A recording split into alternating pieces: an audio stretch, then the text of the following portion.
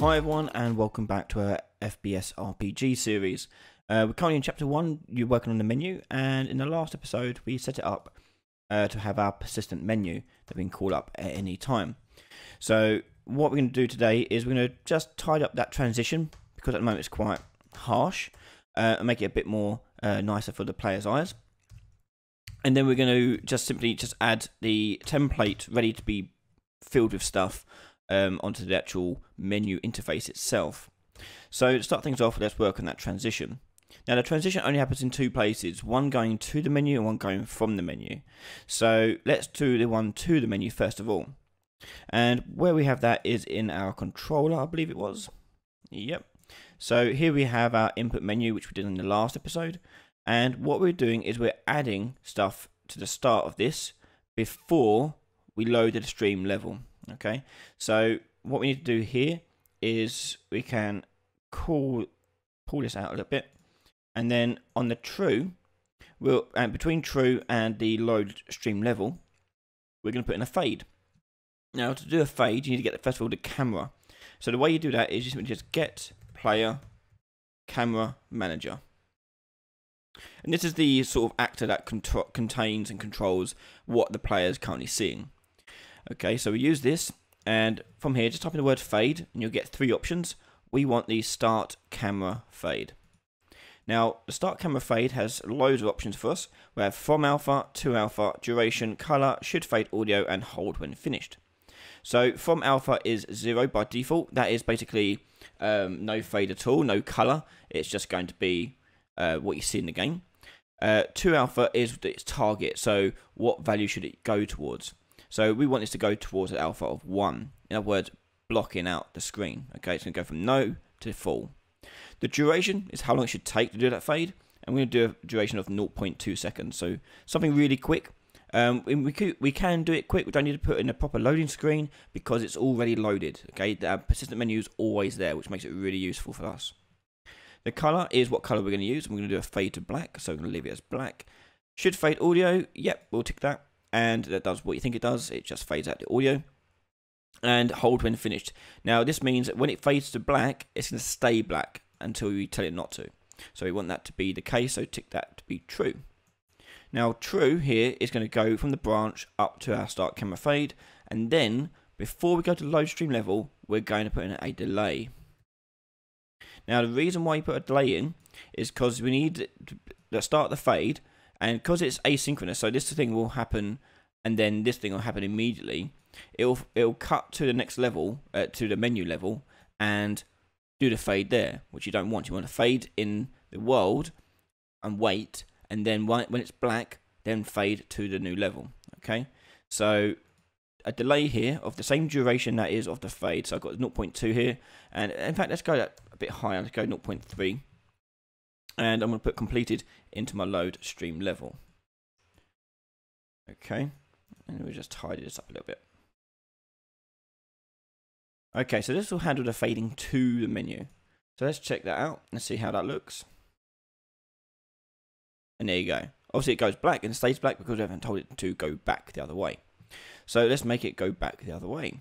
Now the way we're going to do that is on the menu itself. So go up top where you see blueprints. Click on that and you'll see sub levels. You want to edit the menu blueprint.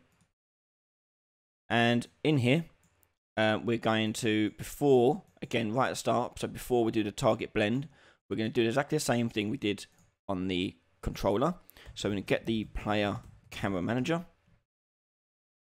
start fade, start camera fade, and plug that in.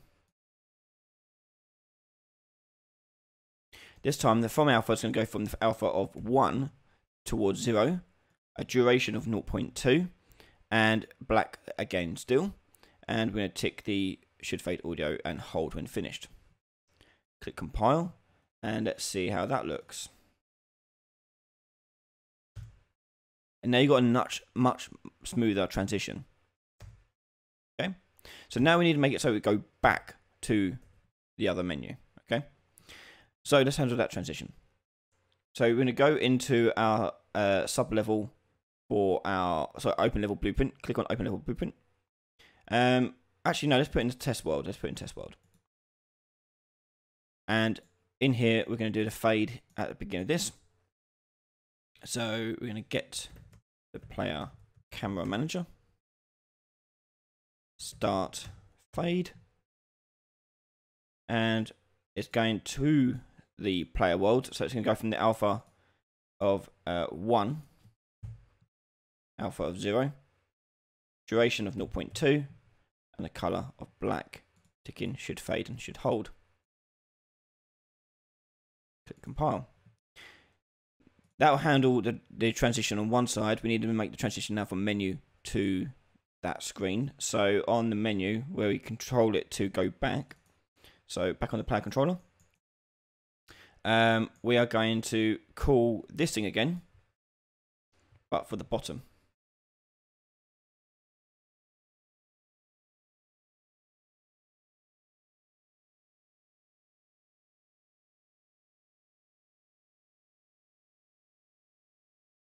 Okay.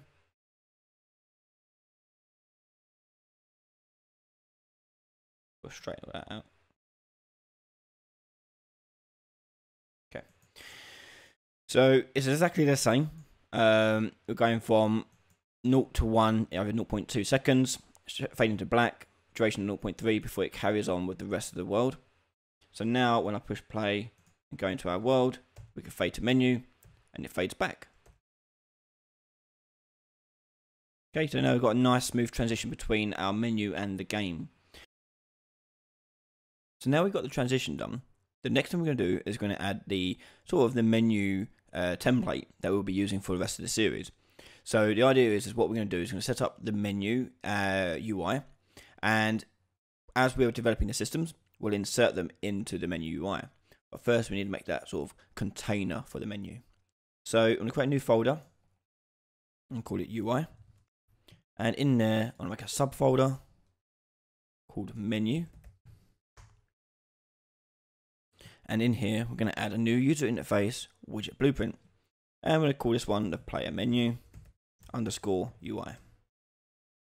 We're going to open this up, and it's going to be quite a simple one. As I said, we're going to add loads more stuff to it eventually. But let's sort of set up the basics. So first of all, we need a canvas panel because we want it to be absolute and fill the whole entire screen. So canvas panel is the easiest way of doing that. Next, we're going to need a vertical box. And the vertical box we want to stretch, again, the whole length of the screen. So go over to the right hand side anchors and tick the bottom right hand one, which is the filled screen. And change the offsets in all 4 categories to 0. And there we have it filling the whole entire screen. So next, inside the vertical box, we're going to have a horizontal box. Sorry, not a horizontal box, we have an overlay first. And then a horizontal box inside that overlay. And this is going to consist of the top bar. So this is where you're going to see a bar at the top, which is going to have the player's name and menu options, like tabs, essentially. So let's fill out this information. So the overlay allows you to overlay multiple widgets on top of each other. So here I'm going to have a horizontal box and then a border as well.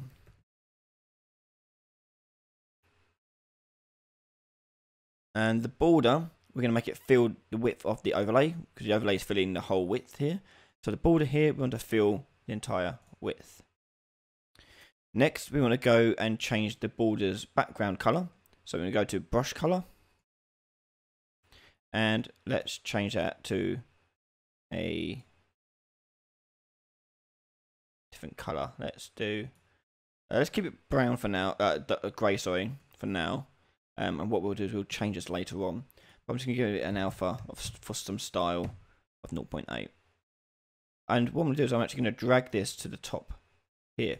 This allows me to save and reuse this same setup for many other menu options. But eventually we'll probably replace this with an image. So that border has now got that colour. You can't really see it because it's thin, but it will soon thicken out. Next, we're going to go and change the horizontal box. And again, this one's going to fill the entire width. And we'll leave it like that for now. And then we're going to right click on the overlay, wrap with size box. And the size box does what you think it does. It changes the size of the box, and you can give it different overrides on the right hand side here. So I'm going to change its height override here to a pixel value of, let's try 100. Yeah, I think that's good enough. And then I'm going to go to my border and fill it in the vertical as well. And horizontal box, I'm going to fill it in the vertical as well. Okay. Okay, so inside that horizontal box will be a load of text values. So let's add some text values to this. Actually, let's make some buttons because they will be clickable. So button. And we're going to design one button and duplicate it. Okay, so let's just zoom in here. And this button here is going to have some text in it. So drag some text and put it inside of the button. Okay, so the text, I'm going to give it a white font. Why has that gone all grey?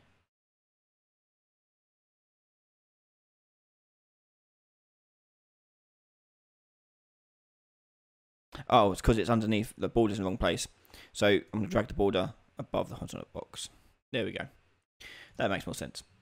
Okay, so the button, right back to the button.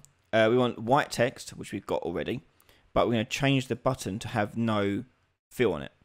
So go to the style in the appearance section of the button, and in here you'll find normal, and we're going to change the draw as none, hovered, again none, pressed as none, and click compile. So now we've got like an invisible button with some text on it. Okay, so now I've decided I want to have my button be a certain size. So let's right click on button and wrap with a size box. And click on your size box, and we're going to go over to the right hand side and change the minimum desired width, which is this one here, so tick it. And we're going to type in the value of, let's try 100 and see how that looks. Okay, let's try a bit more higher. That looks a bit more like it. Okay, so do 300. And I'm then going to rename this button. We'll call it character button. And the text in the middle is going to say the name character. We'll work on fonts and things like that later on. We'll just get this set up first of all. So once we've got one button, we now want to make multiple. So select the size box and Control W to create multiple buttons. And let's rename some of them. So this one on the far left here, we're going to name this one Quests. The one on the right of the character, we're going to call this one Inventory. And the last one here we'll do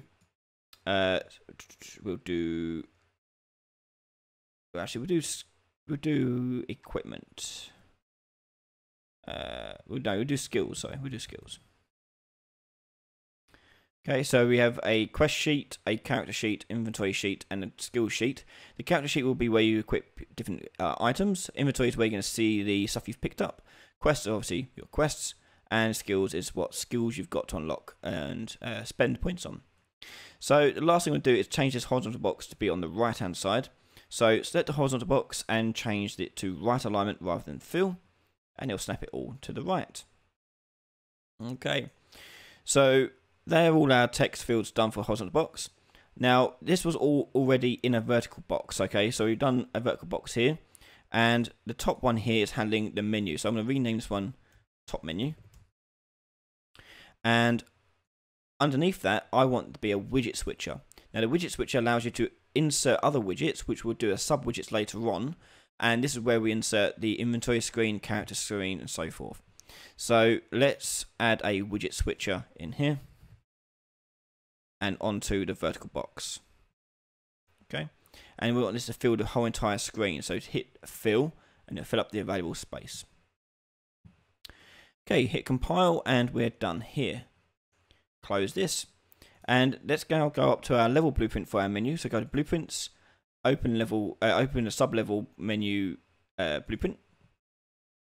And on begin play, we're going to do add the menu. So create widget. And I'm going to choose the player menu. We're going to store that as a reference.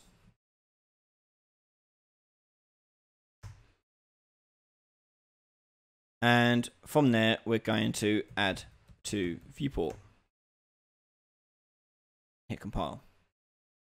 So let's see how that looks. Okay, there's our menu. Enter again, but you see it's still there. So what needs to happen? Well, we need to remove all the widgets we have on the screen on that transition. So back on that menu, blueprint. When we add this to a viewport, before we do that, we want to remove all the available widgets before we get to here. And when we go back, we want to remove all available widgets. So we're going to go back to our player character, controller, sorry. And when we click on the menu button, before we do either of these, it doesn't matter which one, because they're going to do the same thing. We want to remove all widgets. So remove all widgets. Okay, and it clears the screen basically of any widget on the screen. Hit compile, close, and let's hit play. So now get the menu appear, and then it fades back out. Okay. And there we have it. There is our menu. It's a lot nicer on the eyes now. It's set up ready to receive more stuff and for further decoration. So see us in the next episode. We'll start adding more decoration to it, changing the font and things like that. If you want to watch the next episode right now, head over to patreon.com/Brian Laley, where you can find that video plus many others. Thank you to all my patrons for their continued support. None of this would be possible without you guys, so thank you again so much. If you have any suggestions for content, leave a comment below, and if you haven't yet subscribed to the channel, make sure you hit that subscribe button. Thank you for watching, and I'll see you all next time. Bye bye.